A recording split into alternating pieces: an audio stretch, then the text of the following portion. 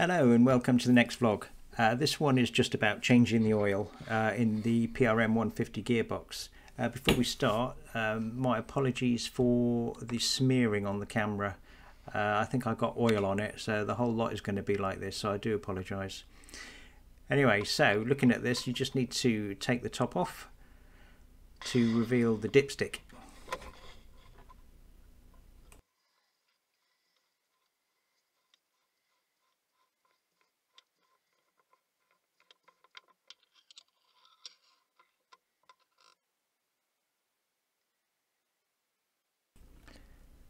Okay, so now that's out, that allows air in when we empty the oil. There are quite a lot of people who don't go through this process purely because they can't get at the bottom of the gearbox. Accessibility is too poor. I'm quite fortunate in that I can, but it's not great, as you'll see. Those that can't will just use a Peller pump just to pop a tube in the top to suck the oil out rather than going through this process. Anyway, down the bottom there, I think you've got a glimpse of the bolt that we need to take out in order to drain the oil.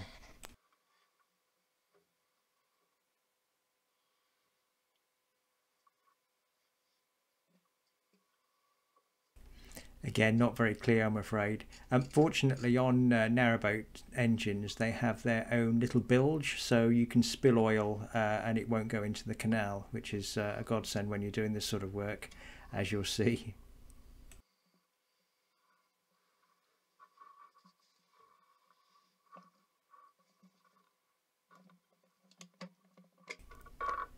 So that's just to loosen it first before I get the container ready, which, as ever, is just a tiny bit too small to take all the oil.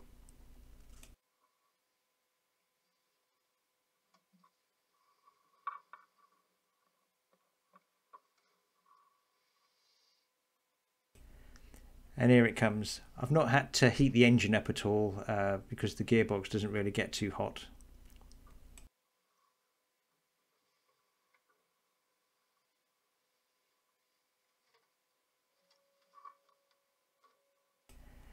And here's my awful changeover. Quite a lot went in the sump, so you can actually see this next tub float a bit as it goes in.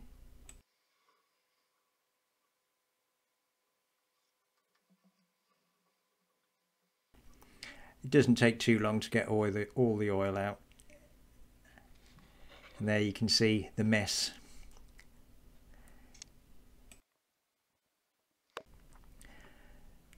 The next fun bit is pouring it into a container so that you can dispose of it properly. Good chance you can pour it on your shoes here. The used oil's evil stuff, so I always tend to wear gloves.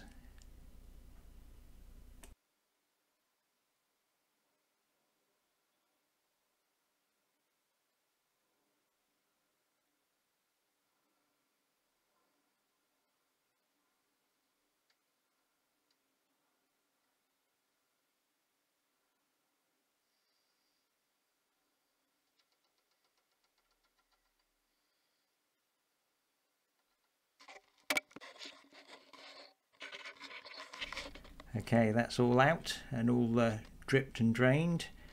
Just had a quick look underneath just to make sure that's all okay. And you can see where the bolt was. So we now need to pop that back in carefully. Don't cross thread it, whatever you do.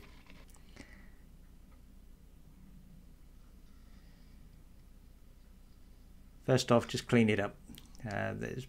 They are magnetic, so they do pick up some bits and pieces in the engine, so it's a good idea just to wipe that all off before you put it back on.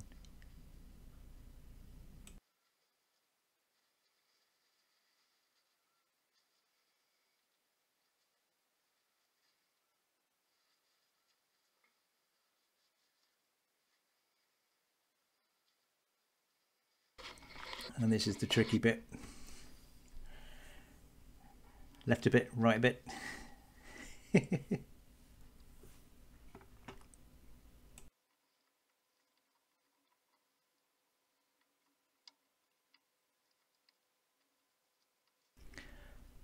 Both the sump plug and the dipstick both have copper washers, so you do need to be careful to put those back, and don't over tighten.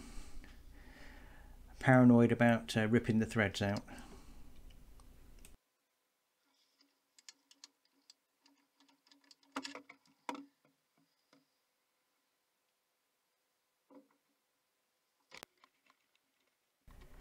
So what I tend to use is little silver trays that are used for cooking.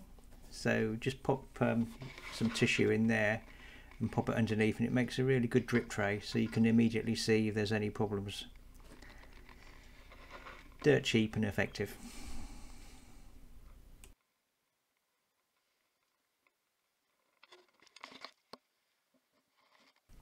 So looking at what I got out, you see it's about just over 1.5 litres. It's supposed to be 1.4 litres or 2.5 pints.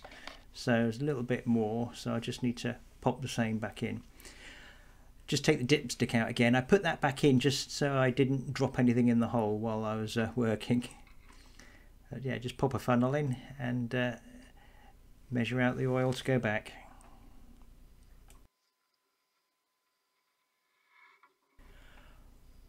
On this gearbox with this engine, it's the same oil that the engine uses. So it's a Beta 43 engine on here, so it's just the usual stuff that you'd use on your engine. I know on some of the other gearboxes in the PRM range, I think they use hydraulic fluid, so you just need to check with the manufacturer.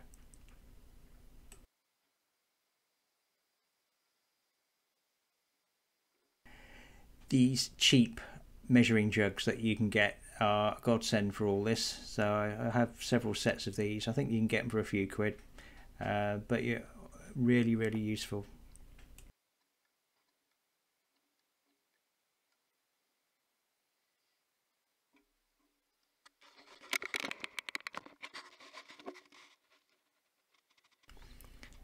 So that's my 1.5 pints initially to go in.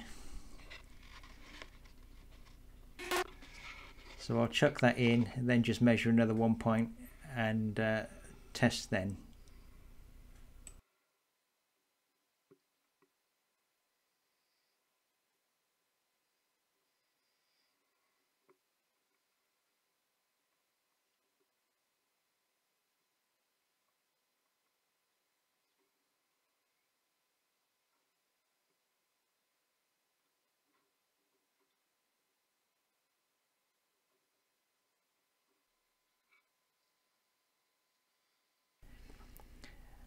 So that's all in. Now to check if it's up to the right level. These dipsticks are notoriously difficult to read, so you just wipe it, pop it in.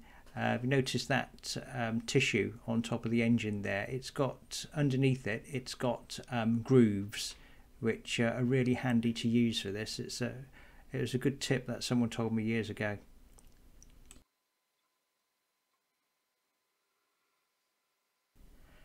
So pull it out and push down just in one of the grooves, and it shows you what level you're at. You can't see it from the dipstick itself. So that's a little bit low. And like an engine, you haven't got to wait too long for it all to flow down. So if it is low, just pop more in.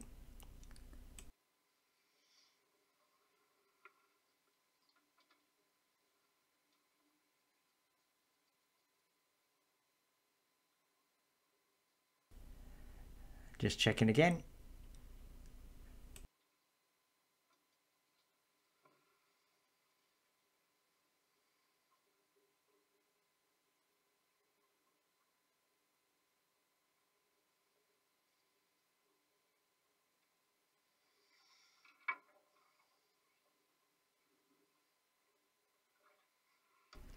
Yeah, just pop some more in that. You don't need much in there to get it up to the line.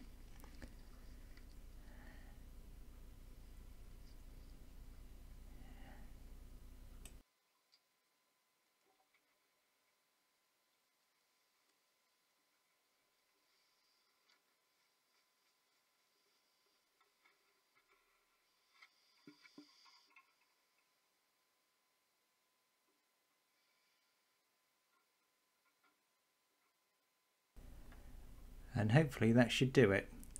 If you overfill it, you just need to undo the sump plug again, but it's a pain having to do that, so it's easier just to add little and often.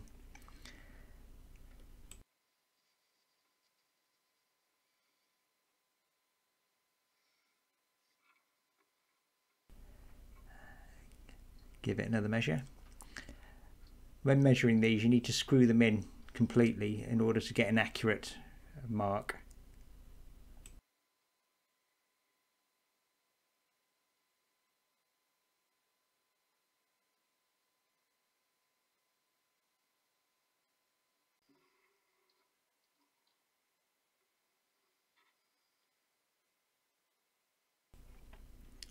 And there you go, that's fine.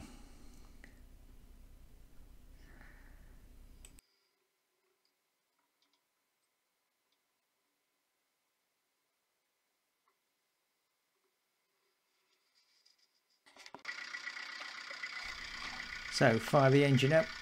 I tend to do forward and reverse just a little bit, just to make sure there's no leaks. And I also put a label on as well, just to remind myself engine hours and the date I did it. There you go, and that's it, all sorted.